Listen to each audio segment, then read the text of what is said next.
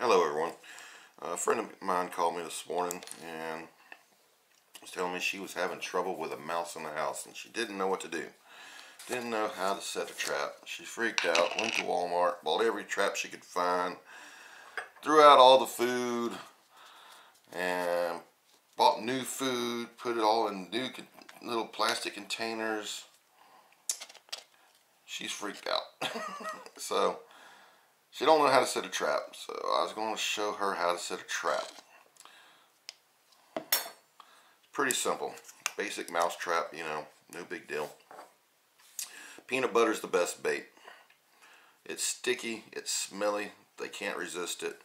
Makes it to where they have to get in there and like chew on it to get to it. So best thing to do is just kind of smear a little bit right on the end of it, like that.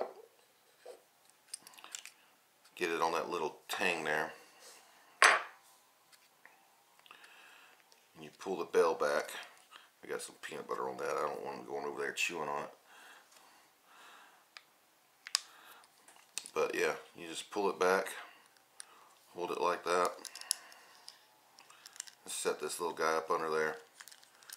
Make sure that this is kind of pivoted up a little bit. Slowly release the tension so that there's tension on that rod. Now this thing might flip up and scare you, freak you out, whatever, because it's just on a like hair trigger, so they say. But you got to get it basically just right. Just kind of stick it up in there, just right. Release the tension on that bell so that it's got some friction. I can't get this one to hook right for some reason. They can be tricky sometimes, it seems. There we go. No, that's not correct. Having trouble with it. I like the ones that are metal. I don't really care for these little plastic ones. For me, they don't hook as well. But you do definitely want it on like a hair trigger. You want it really sensitive, so it's like usually just barely kind of caught on there.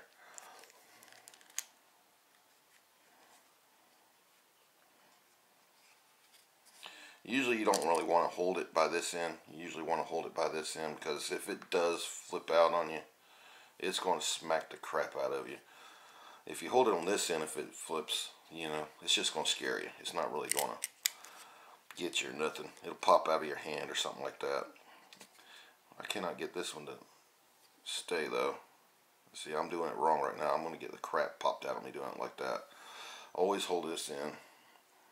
And there it is.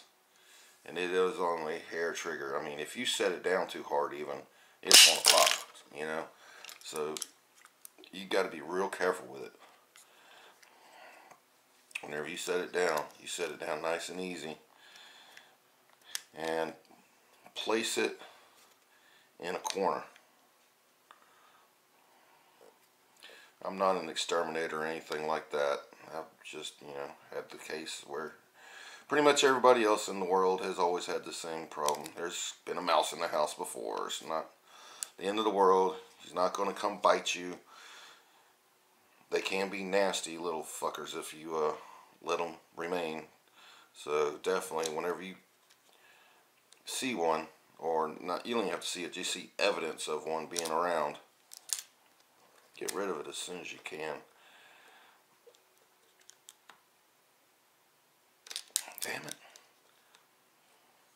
They can be tricky. These little plastic ones, they're super hair triggers, man. That little piece of plastic slick, and it does not want to catch sometimes. Okay, finally. So there it is. And then when you place it in the corner with this facing the wall. That's usually the best.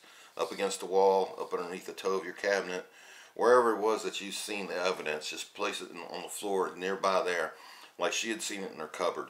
So I told her just open up the, big pantry, like just open up that pantry, place it in the floor in the corner up against the wall, like this would be the wall or something. Just place it up in there, and he's gonna come in there, man. He's gonna get that shit. He's gonna get eaten. Now he's not gonna, he's gonna try to eat that peanut butter, and he's gonna get smacked in the head.